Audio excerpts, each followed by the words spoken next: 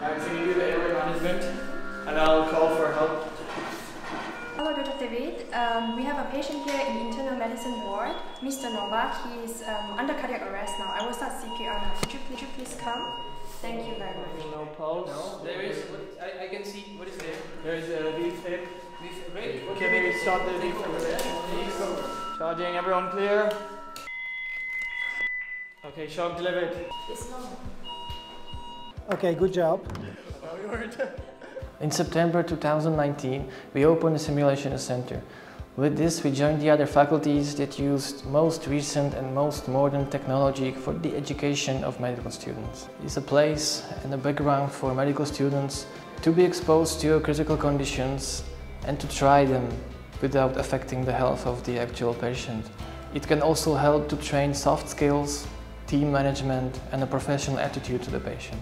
Besides SimCen 3G for training of critical conditions, we also have other simulators, for example for examination of lungs and cardiac ultrasound. SimCenter goes across many medical specialties, theoretical and clinical.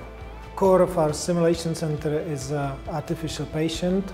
Karel has life functions controlled by computers from control room. Functions can be monitored on a life function monitor and can be changed by simulating doctors.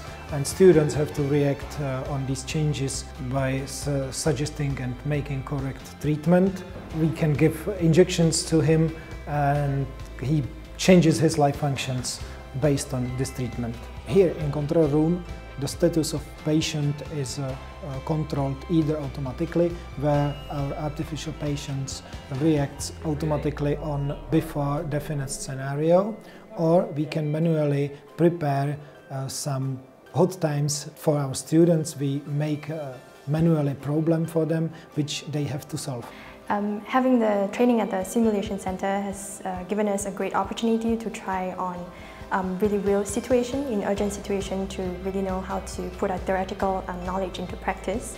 And this has been a great value that is added into my medical studies here.